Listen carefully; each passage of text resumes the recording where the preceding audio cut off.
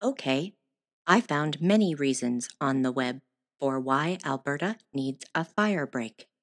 Here is one you should watch. Hi, I'm Gasperowicz. I'm a developmental biologist, and I would like to talk about COVID infections in kids. Next slide, please. So this graph shows the infection rate, so daily new cases per 100,000 people per age range in Alberta.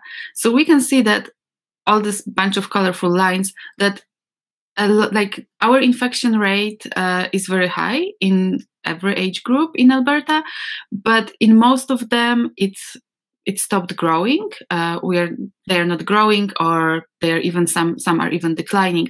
While the green line, which is kids from elementary school kids 5 to 11 years old, they have the highest incidence rate of COVID infections, and at the same time the daily new cases are growing at an alarming speed. It's very fast growth.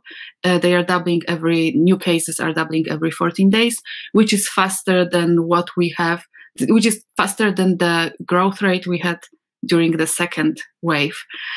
And what is important, all these kids are not vaccinated. So none of them has a personal shield protecting them from infection and possible consequences of COVID infection, which are long COVID, severe illness, and for some of them even might be death.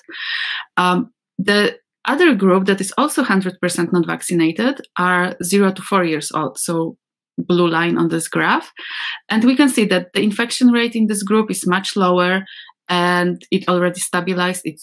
It seems that it's not, the daily new cases are not growing anymore. And the main difference between those two groups is that 5 to 11 years olds are in in-person school.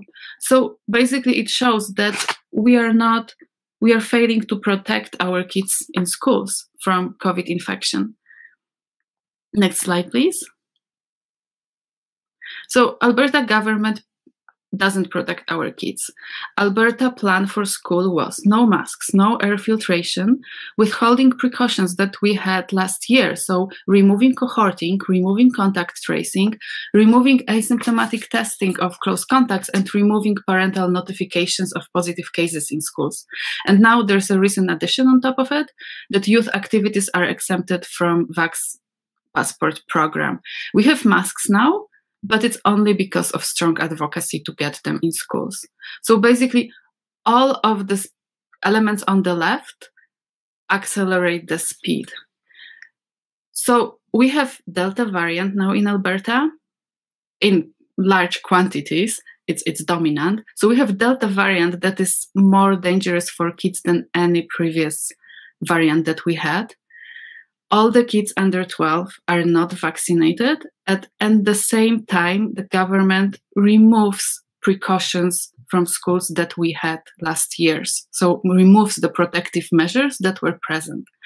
So basically, if someone would like to infect as many kids as possible, as fast as possible, the part on the left of the slide is a perfect recipe to do that. So if you would be an alien that wants to infect little earthlings, you would just need to copy-paste it. That's how simple it is. Next slide. So when we see this super fast growth in 5 to 11 years old, so our elementary school kids, the virus infects them, and now. And what is super sad about it is that in just several months, we most probably will have vaccine for them. So in several months, they could be protected. They could be shielded from infection and consequences of it. So I really don't understand why this hectic rush to allow virus to infect them. And next slide. And it doesn't have to be like that. We can actually get out of this if Alberta would now implement a strong, decisive firebreak with